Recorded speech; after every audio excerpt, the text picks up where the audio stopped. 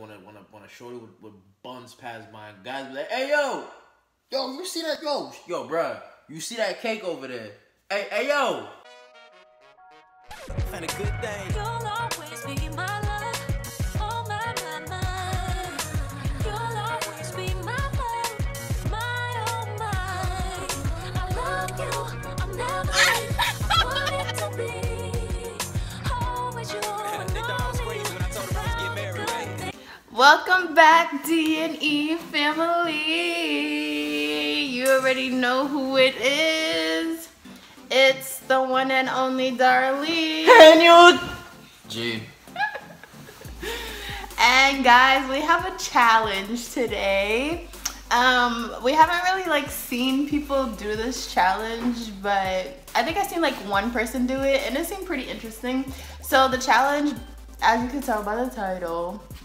Oh wait, even before I go ahead and describe all that good stuff, guys, make sure to like, comment, subscribe, share this video, and to hit the bell, okay? Just so that you're the first one to get notified every time we post a new video, because you don't want to miss out, and we don't want y'all to miss out. You feel me? Okay. All right, so yeah, so the challenge that we're going to be doing is called the Urban Dictionary Challenge. And this is how we're going to do it. So I'm going to... You're so dumb. You just had to, huh? I had no choice. You left me no choice. I can't. So, so what I'm going to do is I'm going to pull up the Urban Dictionary, as you guys can see. And I'm going to be choosing a couple of words that, or phrases. Falafel. That, you hear every day or that you don't hear every day, but it's not in the regular dictionary. Falafel. And if you don't know what Urban Dictionary is, it's basically a dictionary full of terms and phrases that are slang or that are popular amongst a certain area or a certain group of people. So they're not really going to be common terms that you could actually look up in the Merriam-Webster dictionary. If you didn't know, don't feel bad. She had to explain it to me too. Yeah, it's weird that people don't know what the Urban Dictionary is. Listen, it's not that important to me, so it's not gonna stick in my mental. If it's not important and I don't need it on a daily basis, guess what? It's in through one ear, or it's this ear, and it's out the other. If I don't use it on a daily basis, I'm not caring. I guess. All right, so yeah. Anyways, so yeah, I'm gonna give him the word or the phrase, and then he's gonna have to guess what it is and what it means, and then I'm gonna tell him whether he's right or wrong, and then I'll read the actual definition. You heard? Yeah. You ready? I think so. All right. It's we stay ready. I'm too excited. All right, so you ready for the first word? Let's get it. Or first phrase? All right, so the first phrase is break the fart wall. Wow. What do you think that means? I'd have to assume that it means there's a wall. It's an invisible wall, and it smells like fart, and you gotta break it. And I don't know how exactly you break it. I'm assuming with maybe Febreze, maybe with a fan. I could be tripping. I'm not sure. You're wrong. Are you sure? Yes, I'm sure. I was making sure, Yeah, you're wrong. Okay, so break the fart wall, guys, means the point in a relationship where one first farts in front of the other. Oh, shoot. That's what break the fart wall means. That's different. It is. I don't know if I would have really guessed that. No, but it makes sense now. Yeah. It's almost they say breaking the ice, break the fart wall. True. All right, you ready for the next word? Yeah. All right, so the next word is jocking. Oh, jocking. Oh, what's... hold on. Is that more of a... So, when a shorty would buns past mine, guys be like, hey, yo, you see that? Yo, bruh, you see that cake over there? Hey, yo, bruh, hey, yo, mama, mommy, Okay, get to the point. Señorita, is it that? Like, I don't know, it's like catcalling type of thing? Like, You're kind of close, yeah. Alright, so this is their definition of jocking.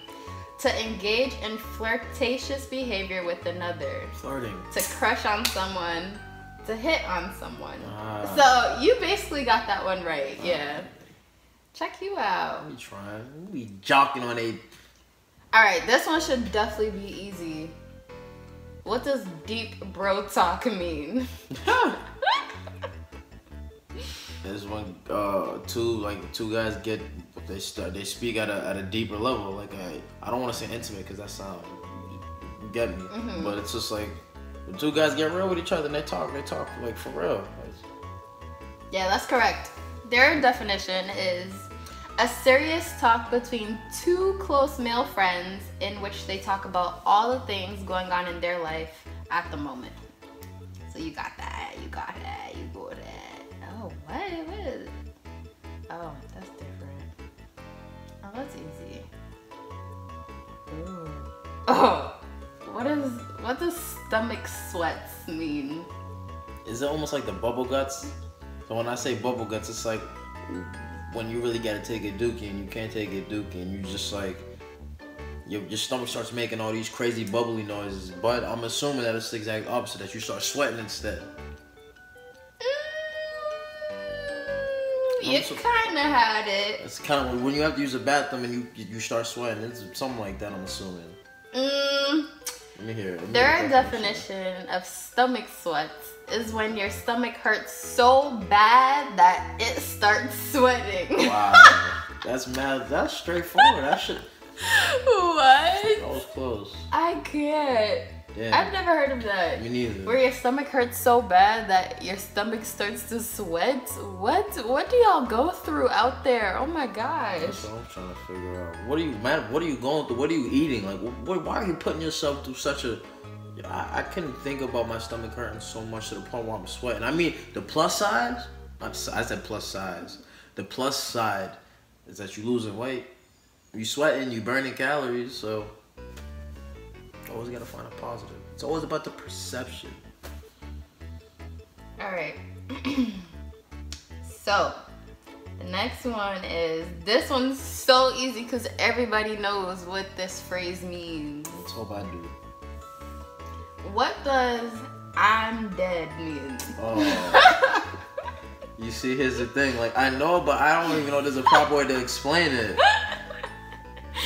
You try it. It's like, I can only explain it by using the same type of the same type of term, like when someone says I'm done. Oh, I'm finessed. Oh, that's it. Oh, how can I describe this? I'm assuming it's like when you can't take anymore.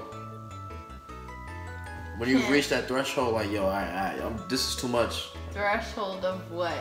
I don't know, whatever is like, I'm dead to. Like, let's say you're explaining a story and it's too gruesome, bro. I'm dead. I don't want to hear no more. I'm good. It's too funny. Like, I'm dead. Okay, there you go. So their definition of I'm dead is you died of laughter, aka something is that funny, you laughed so hard you died.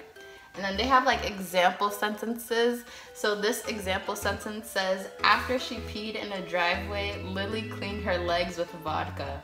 And then the other person said, I'm dead.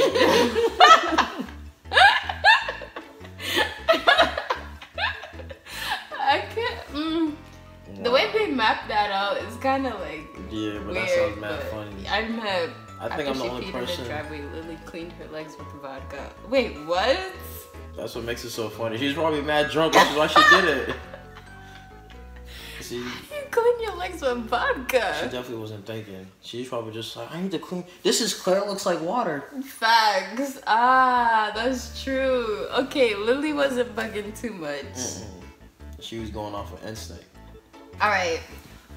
What does RPP mean?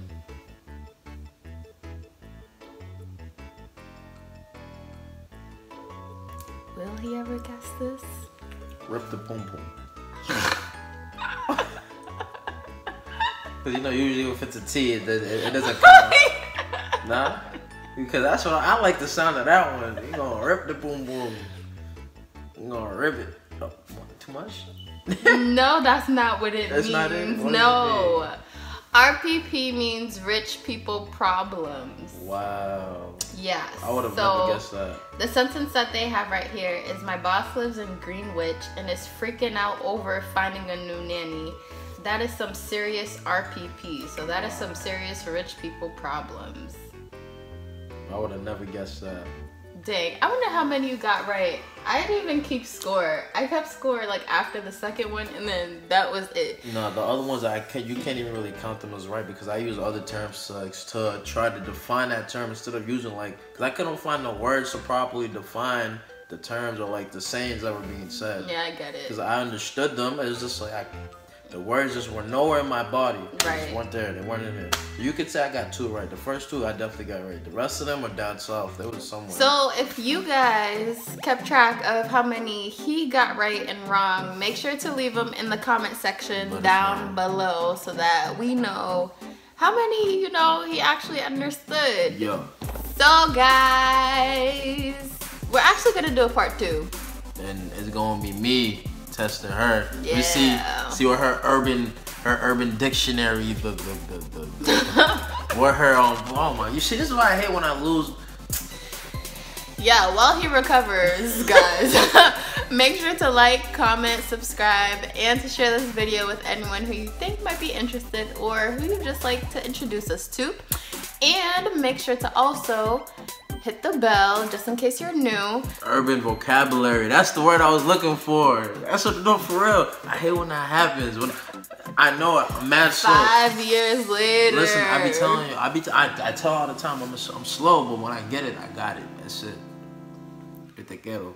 Alright guys, until next time. Que lo que, mami. Next time is part 2. Part 2 to the maybe 3. We never. Bye, we love y'all.